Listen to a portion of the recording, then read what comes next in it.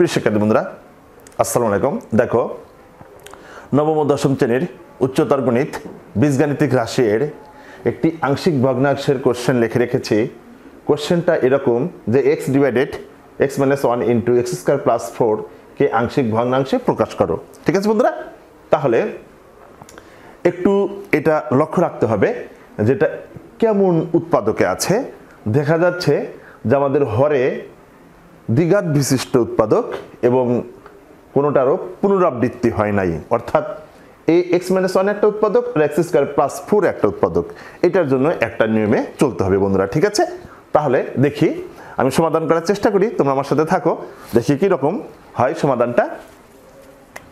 যে প্রথমে যে কাজটা করবা যে এটা ইকুয়াল টু আমরা যে নিয়মে চলতে হবে যে ধরি x divided x minus 1 into x square plus 4 equivalent. ঠিক আছে বন্ধুরা, দেখো যে প্রথমে আমাদের এই এর নিচে এই হরটা লিখতে হবে যে x মাইনাস 1।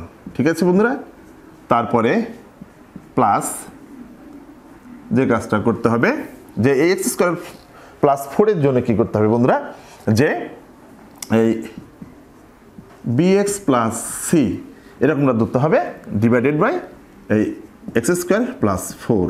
ঠিক আছে বন্ধুরা, এরকমভাবে কিন্তু ধরতে হবে এটার জন্য যে কীরকম হলে দেখে কিন্তু চিনতে হবে যে এটা x - 1 আর x স্কোয়ার প্লাস 4 অর্থাৎ হরে দ্বিঘাত বিশিষ্ট উৎপাদক থাকবে এবং কোনো উৎপাদকেরই কি পুনরাবৃত্তি হবে না, সেক্ষেত্রে এইভাবে কিন্তু অ্যাকশনটা করতে হবে। ঠিক আছে বন্ধুরা, তাহলে এটাকে আমরা কি করব, 1 নাম্বার ইকুয়েশন দেব, কারণ a b c এর মানটা বের করে এখানে বসিয়ে দিলে আমাদের আংশিক ভগ্নাংশে প্রকাশ হয়ে যাবে বন্ধুরা।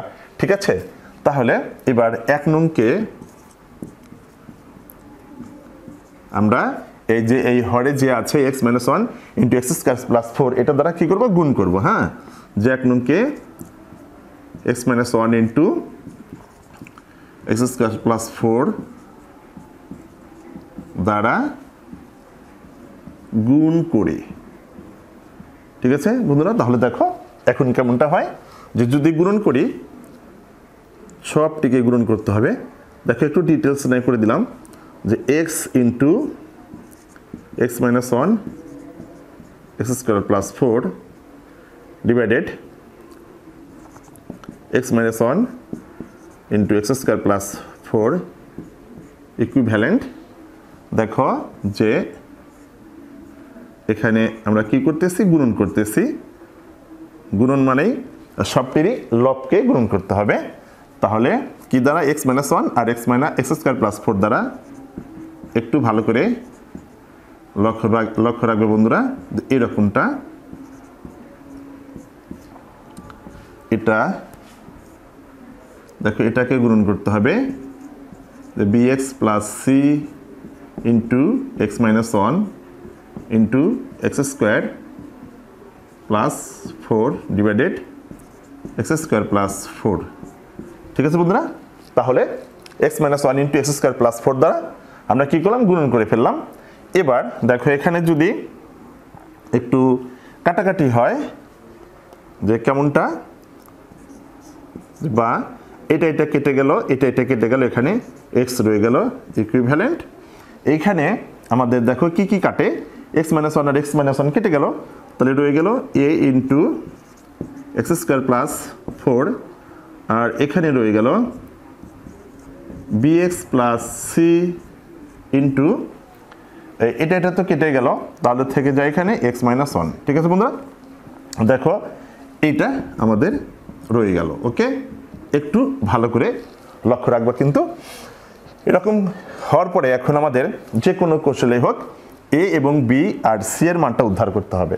ঠিক আছে, উদ্ধার করে আমরা এই 1 নাম্বারে বসিয়ে দেব। 1 নাম্বারে বসিয়ে দেওয়ার পরে যে মানটা পাবো সেটা হবে আমাদের আংশিক ভগ্নাংশ। আচ্ছা ঠিক আছে, তাহলে এখানে কিন্তু বসানো যাবে না যে 1 নং সমীকরণকে এত দ্বারা গুণ করে। ঠিক আছে বন্ধুরা, এই কথাটা কিন্তু বলা যাবে না, তাহলে কিন্তু ভুল হয়ে যাবে যে 1 নংকে এটা বলা যাবে। ঠিক আছে, তাহলে এবার মনে করো যে আমরা x এর মানটা পেতে চাই, তাহলে x এর মানটা যদি পেতে চাই আমরা 2 নম্বরে যেটা বসাবো যে x = যদি 1 বসাই তাহলে এই পুরোটুকু 0 হয়ে যায় আর এখানে খুব সহজেই a এর মানটা পেয়ে যাচ্ছি। ঠিক আছে বন্ধুরা, তাহলে দেখা যাক যে কি করা যায়। যে লিখবা 2 নংয়ে x = 1 বসিয়ে। ঠিক আছে বন্ধুরা, দেখো তাহলে যদি 1 বসাই x এর মান এখানে 1 হয়ে গেল। এবার এখানে যদি 1 বসাও তাহলে কেমনটা হবে যে 1 কে যদি স্কয়ার করো তাহলে 1ই পাবা প্লাস 4 আর ওটা কিন্তু এখানে 1 বসানোর কারণে কি হয়ে গেল যে 0 হয়ে গেল। দেখো এই যে 1 থেকে 1 যদি বিয়োগ করি তাহলে কিন্তু কি পাচ্ছি 0 আর এই 0 সাথে যদি এটা গুণন করো সব মানে এই পুরা এই পদটা আমাদের কি হয়ে যাচ্ছে 0 হয়ে যাচ্ছে। ঠিক আছে বন্ধুরা, তাহলে কি লেখা যাবে যে বা 1 = দেখো তাহলে এখানে পাবো আমরা মানে 1 আর 4 যোগ করলে 5 আর যদি এ গুণন করি তাহলে এই 5 এ পাচ্ছি আর এই টার্মটা তো এই পদটা তো আমাদের 0 হয়ে গেল। ঠিক আছে বন্ধুরা, তাহলে এখন যে কাজটা করা যাবে যে একটু সাইড চেঞ্জ করব 5a = 1 তার মানে হচ্ছে যে বা a = 1/5। ঠিক আছে বন্ধুরা, তাহলে এই যে এই কৌশলে এর মানটা উদ্ধার করলাম। ঠিক আছে, এবার আমরা b এবং দেখি c এর মানটা কিভাবে উদ্ধার করি। হ্যাঁ ঠিক আছে বন্ধুরা, তাহলে লক্ষ্য রাখো এটা কিন্তু মুছে দিলাম। হ্যাঁ যে এর মানটা কত পেলাম 1/5। আচ্ছা এটা একটু লিখে রাখবো অন্য একটা জায়গায়। ঠিক আছে, তাহলে একটু ভালো করে লক্ষ্য রাখবা যে এর মানটা পেলাম আমরা কত a = 1/5 পেয়েছি। থাক ওখানে থাক, পরবর্তীতে এখানে আমরা পুটিং করব। আচ্ছা ঠিক আছে, ভালো দেখো বন্ধুরা, এবার যদি আমরা b এবং c এর মান পেতে চাই ওই রকম যে x এর মান বসিয়ে যে b এবং c এর মান পাবা এরকমটা পাওয়া যাবে না। তাহলে কি করতে হবে আমাদের সহগ সমীকৃত করতে হবে 2 নং এর। ঠিক আছে বন্ধুরা, তাহলে দেখো সহগ সমীকৃত করে আমরা b এবং c এর মানটা কিভাবে পাবো। ঠিক আছে, এবার যে কথাটা লিখব যে 2 নং হতে x² ও x এর সহগ সমীকৃত করে। ঠিক আছে বন্ধুরা, একটু ভালো করে লক্ষ্য রাখবা কিন্তু। হ্যাঁ এটা কিন্তু সুন্দর করে বুঝতে হবে, সহগ সমীকৃত করতে হবে। তাহলে এই পাশে তো আমাদের x² নাই, তো আমরা যদি এই পাশে যদি এরকম একটু চিন্তা করি কি সমস্যা আছে কি বন্ধুরা, একটু ভালো করে লক্ষ্য রাখবা যে 0 × x², তার মানে কি 0, তাহলে এরকম টেনশন করতে হবে। তাহলে এই পাশে আমাদের হচ্ছে যে 0, হ্যাঁ ইকুয়ালটি এবার x² কোথায় কোথায় আছে সেখান থেকে আমাদের ওই সহগ x² এর সহগগুলো লিখতে হবে। যেরকম এখানে x² এর সহগ a আছে লিখতে হবে বন্ধুরা। আবার দেখো এই x যদি এই x এর সাথে গুণন করি তাহলে x², তার মানে ওই x² এর সাথে কি সহগ আছে b আছে। ঠিক আছে বন্ধুরা, এরকম লক্ষ্য রাখতে হবে। এবার দেখো যে আমরা তো a এর মানটা জানি, তাহলে এর মানটা যদি এখানে পুটিং করি তাহলে দেখো কেমনটা আসে যে a + b = 0, যে বা এবার এর মানটা অর্থাৎ আচ্ছা ঠিক আছে একটু পরে নিই b = -a হলো। ঠিক আছে বন্ধুরা, এবার লক্ষ্য রাখো যে b = এর মানটা বসিয়ে দেই 1/5, এই যে হয়ে গেল। ঠিক আছে বন্ধুরা, তাহলে b এর মানটা কত পেলাম -1/5। ঠিক আছে, তাহলে এই x² এর সহগ সমীকৃত করার কারণে কিন্তু b এর মানটা পেলাম। তাহলে b এর মানটা এবার এখানে লিখে রাখি যে b = -1/5। ওকে, এবার কি এটা কি করছি x² এর সহগ সমীকৃত করছি। ঠিক আছে, তাহলে এবার কি করব x এর সহগ সমীকৃত করব। এবার একটু পৃথক করে দিই আবার। ঠিক আছে, একটু লক্ষ্য রাখবো বন্ধুরা শুধু x কোথায় আছে। দেখো আমাদের এখানে একটা x আছে, x এর সহগ তাহলে এখানে কিছু নাই মানে 1 আছে। ঠিক আছে বন্ধুরা, এবার দেখো যে এখানে তো আমাদের x নেই, এখানে কিন্তু x আছে, যে এই x যদি এই c এর সাথে গুণন করি ঠিক আছে তাহলে কিন্তু আবার দেখো যে এই bx যদি এই 1 এর সাথে গুণন করি সেই ক্ষেত্রে কিন্তু আমাদের কি হবে যে x থাকবে। ঠিক আছে, তাহলে এইখানে এই bx আর যদি আমরা এই 1 এর সাথে গুণন করি তাহলে কি হইতেছে এই যে এই পাশে তো এই পাশে 1 আর এই পাশে তো x এখানে, তাহলে যে দেখো ভালো করে লক্ষ্য করো যে প্রথমে কি করছিলাম, এই বিএক্স আর এক্স গুণন করলে বিএক্স স্কোয়ার অর্থাৎ এক্স স্কোয়ারের সহগ গুণন ছিলাম। আবার এই বিএক্স যদি আবার এই ওয়ানের সাথে মাইনাস ওয়ানের সাথে যদি গুণন করি তাহলে কি পাবো, যে মাইনাস বিএক্স, তখন আমরা এক্সের সহগও পাবো মাইনাস বি।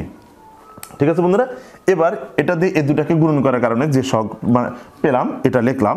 এবার এই সি দিয়ে যদি এটাকে গুণন করি, ঠিক আছে বন্ধুরা, তাহলে দেখো যে আরেকবার মানে এক্সের সহগ পাওয়া যায় কি না, যে এই সি আর যদি এক্স গুণন করো, ঠিক আছে, তাহলে কি পাবো, যে সি এক্স, তখন কি এক্সের সহগ আসে একটা, এই যে, ঠিক আছে, দুইটাই। অর্থাৎ সুন্দরকে তোমরা যদি এটা না বুঝো যে সহগে মানে সহগগুলা কিভাবে আসে, তাহলে তোমাদের কি করতে হবে আমি তোমাদের বুঝিয়ে দিই। প্রথমে বি এক্স আগে এই দুটার সাথে গুণন করে নিবা, যে মনে করো B x square minus B x, ঠিক আছে, এই যে বি এক্স এটার সাথে এটা গুণন করলাম, আর প্লাসে মাইনাসে মাইনাস, এই যে মাইনাস বি এক্স হয়ে গেল। ঠিক আছে, এবার বি এক্স দিয়ে সব গুণন করে শেষ করলাম, এবার সি দিয়ে সবটিকে গুণন করতে হবে, তাহলে প্লাসে প্লাস ওই প্লাস দিয়ে এই প্লাসকেও কিন্তু আবার গুণন করতে হবে। ঠিক আছে, তাহলে প্লাস, আচ্ছা তাহলে কি হলো, এই সি আর এক্স গুণন করে সি এক্স।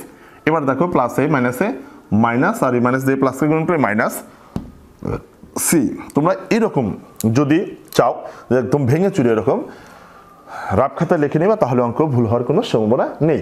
ঠিক আছে বন্ধুরা, তাহলে দেখো এখানে আমরা পাচ্ছি মাইনাস বি আর পাচ্ছি কি প্লাসের সি, এই হচ্ছে আমাদের এক্স এর সহগ।